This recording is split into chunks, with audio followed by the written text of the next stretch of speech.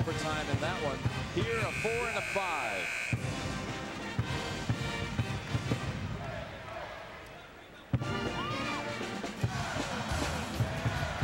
Florida ball with a 12-point lead over Illinois. The last time the Illini got below 10 was at the 11:50 mark in this half. 27 for Bradford. Miller 17 points, 9 rebounds. And that will send Wright to the line for 2. We're in the double bonus. It's been a game of contrast. You have, as we said, Florida, a team that you cannot allow to play their game. They want to play frenetic pace. They don't mind turning it over occasionally. They don't mind taking a bad shot occasionally, but they want to get that tempo going. Illinois fell into the trap, tried to play the same game, and they're not as good at it as is Florida, and that's the reason we're looking at a score that's been double digits. Back at HSBC Arena, 57-57. Temple and Seton Hall all tied up going into overtime. No Pepe Sanchez picking up his 5th personal foul. No Shaheen Holloway, injured his left ankle in the first half. Overtime record, Seton Hall is undefeated. Temple yet to play an overtime game this season. And without Sanchez, he missed 8 games this year because of injuries. Quincy Wadley stepped in and played the point. Quick tip, which is good by Dallenberg, but you're right, with the point guard position, they did struggle without him in the lineup. Let's see what they can put together in terms of an offensive effort here in overtime. How much does Seton Hall have left taken to overtime in the first round against Oregon?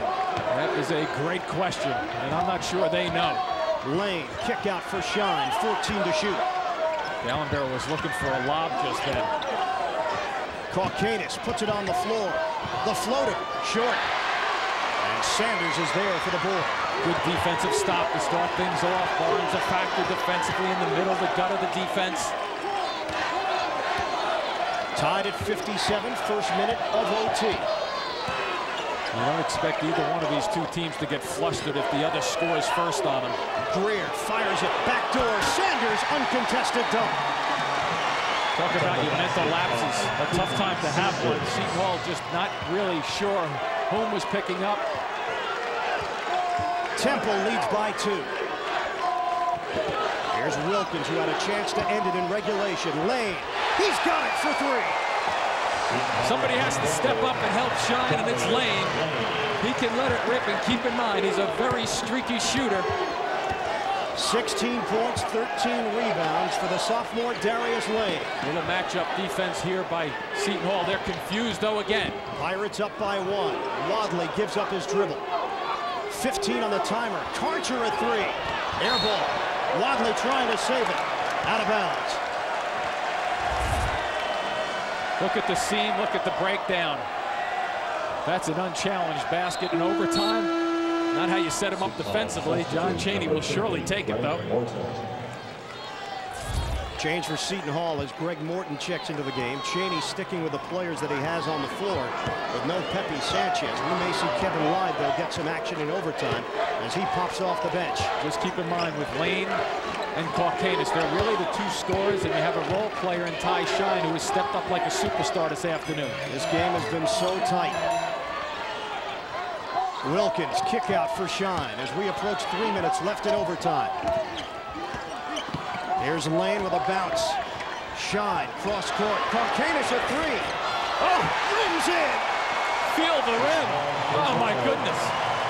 Seton Hall, the scouting report early in the game was stop Caucanis, stop Lane from shooting 3s. All of a sudden, they've reawakened. 18 points for the senior from Lithuania. Did he ever use the rim on that one? With the soft touch, get good rotation, and that hugs the rim for you. Karcher, ball fake, takes it around Morton. Leaner with the left hand, and he gets the roll. Oh, friendly rims, a nice drive by Karcher. 26 for Karcher. We talked last. I tell you, both of these teams are really leaving it on the floor, though. It's fun to watch. Here's Lane lining it up. Can't hit the 3, and the rebound to Sanders. Had to put the ball on the floor. He's a better standstill shooter than off the dribble, but still got a pretty good look that trick. Under 2 minutes to play in overtime. 2-point Seton Hall edge. Greer looking to the interior. They'll keep it on the perimeter. Here's Greer. Open look at a three. Book it. There's where the matchup has given Seton Hall problems. Greer with a good look because the rotation was late. Tommy Amaker may have to switch defenses. They're not getting that rotation quick enough to the perimeter. The Owls lead by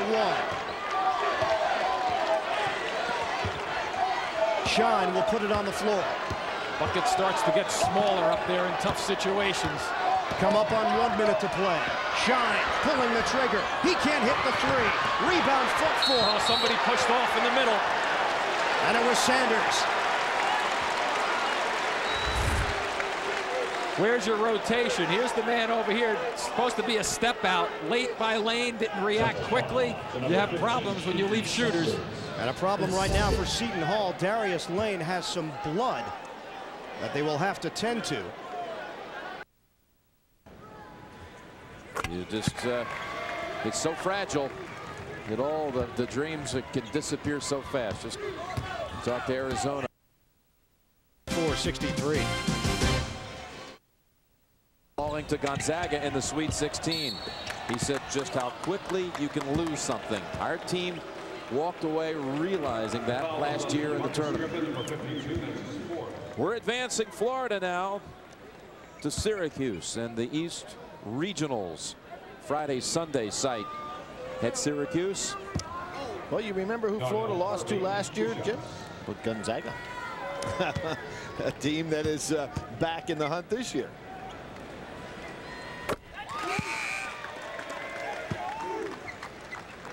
A 17-point lead. Florida, boy, they have been tremendous front runners today. Bradford comes out. What a game today after being off the mark Friday. Broken nose and all, playing in the tournament. He'll have surgery tomorrow. It was scheduled win or lose. And he would have been back had their fortunes been another story today. He would have been able to return from the surgery and play in the Sweet 16. He's out with 27. Broke his own record, 3-point shooting this year. We'll be back, and as you said, this. Minute 14 left in overtime. Temple leads by 1. Take you back 48 hours ago. Seton Hall in overtime against Oregon. And Shaheen Holloway, little magic at the end of the extra session to give the Pirates the win. But Holloway has been a spectator here today for most of the afternoon after injuring his left ankle in the first half. His replacement, Ty Shine, has done an outstanding job. And his team is down by just 1 with Greg Morton going to the free throw line. A 52% free throw shooter. He's taken 40 shots on the season. Been bothered by that right shoulder a bit, but you see that padding on. Has no free throw attempts today. No field goal attempts either. And now Tommy Amaker can just hope for the tie. This is where you pull 4 guys aside at the break of this. Salem, not so in Buffalo in the East Region. Seton Hall and Temple, a minute 13 to play in overtime. The Owls by 1. Ian Eagle and Jim Spanarka. Coming up on 1 minute to play in overtime. Temple leading Seton Hall 64-63. And a timeout taken. 1:03 left. Owls have the ball when we come back. Game reset. Temple with the 64-63 advantage. A minute 3 left on the clock. You see the timeout situation. Possession arrow favoring Temple. And the Owls do have the ball. 2 missed free throws from Greg Morton that could have given Seton Hall the lead.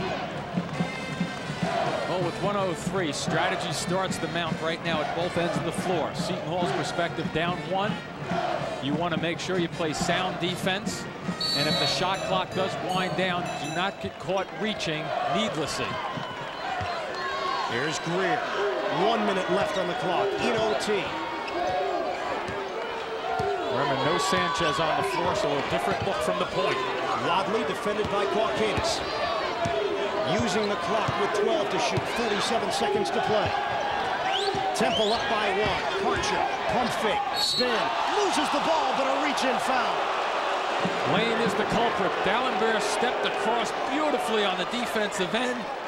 Karcher spins away from it, and the Lane reach-in. Mark Karcher goes to the free throw line. Look at Dallenberg there with the beautiful step across, and Lane coming down across the arm. Karcher will hit to the line. 2 of 6 here today. 58% of the season. And he gets the roll on the first. Coming up next, more action from the NCAA tournament. Miami and Ohio State.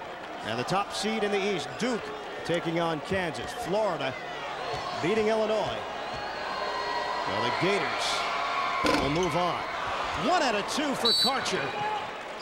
And a 2-point game with 40.2 remaining in overtime. Pirates have the basketball when we come back to Buffalo. Temple 65, Seton Hall 63 in overtime. Take a look at the big picture now. What's taking place here in Buffalo. Oklahoma State, the 3 seed, has already moved on to Syracuse. They will meet the winner of this Temple-Seton Hall matchup.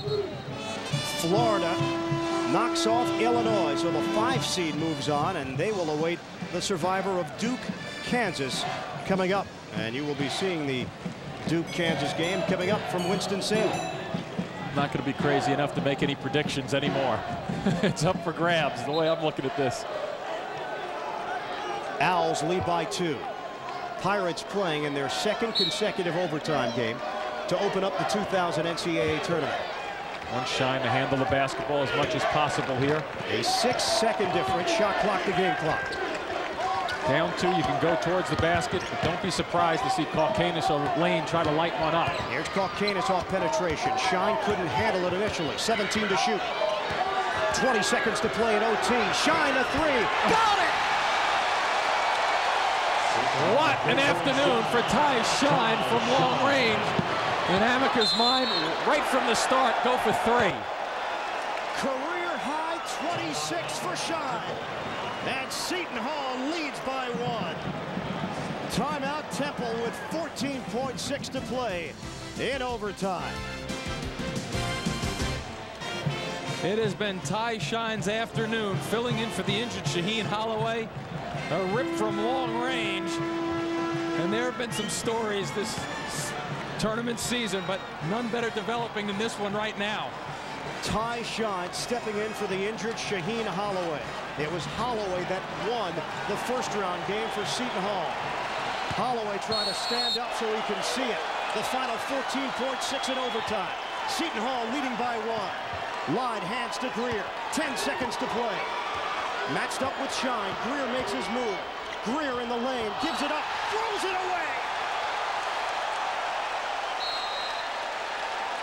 Tom Hammerkin wants to talk things over. Seton Hall will have the basketball with 4.8 remaining and a 1-point lead to move on to Syracuse. David Hall and Tom Wood.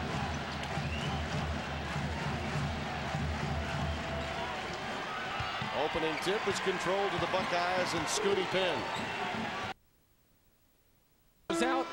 Bad pass underneath him. Shaheen Holloway. Grueling for him to watch this. Normally, he's accustomed to being in there in the pressure moments. And now Seton Hall has to get it in. A foul call before the inbounds pass was even attempted. And they look for the lowest percentage shooter on the floor, Greg Morton, who missed 2 earlier. This is where you don't have any choice, though. Pepe Sanchez up, encouraging his teammates, but no choice with the inbounds pass. There are no timeouts remaining. Earlier, Holloway reacted standing on his right leg, the good one. After the throwaway by Lynn Greer. And now Morton at the free throw line with 4.8 left. As mentioned, no timeouts left for either team. Seton Hall leads by 1. 52% free throw shooter. Oh, calmly hits the first. And cleanly also. Seton Hall has to be ready to react right here. Defensively, regardless of what happens, they have to stay away and not pick up the foul. Temple, on the other hand, has to get it and go.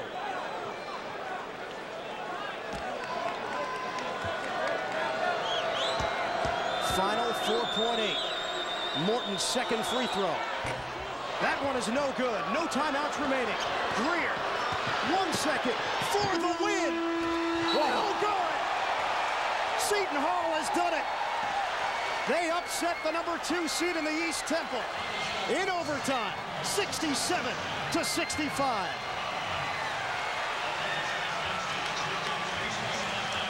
The Pirates are going to Syracuse in the Sweet 16.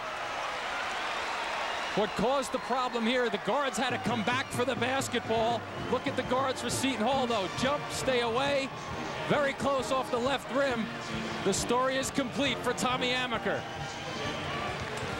He has experienced this as a player, as an assistant coach, but never as a head coach. And the emotions for Shaheen Holloway, how sweet it is. Forced to go to the hospital with an injured left ankle, x-rays negative, and then he sees Lynn Greer, desperation heave at the end of overtime. And once again, John Chaney will come up short in his bid to get to a Final Four. 67-65, Seton Hall wins it in overtime over Temple, and the Pirates move on. That's it from here. Let's go to New York. Craig Ramos. All right, Ian, thank you very much. Temple becomes the third #2 seed to fall in the tournament. Seton Hall a winner, 67-65. They will meet Oklahoma State next. Those of you expecting action in Birmingham, UConn, and Tennessee are underway. The Volunteers lead at 9-8. We'll be sending you there. Looking for action in Nashville, Tennessee, Miami, and Ohio State. The Buckeyes lead at 7-6 in the early moments. Those of you ticketed for that game, we will send you there. And in Winston-Salem, North Carolina, tip time for Kansas and Duke is 5:15. We will send you folks off to Nashville for the start of, or for action there, and then get you to Winston-Salem for the start of your game. And all of that will happen coming up right after this message and a word from your local station.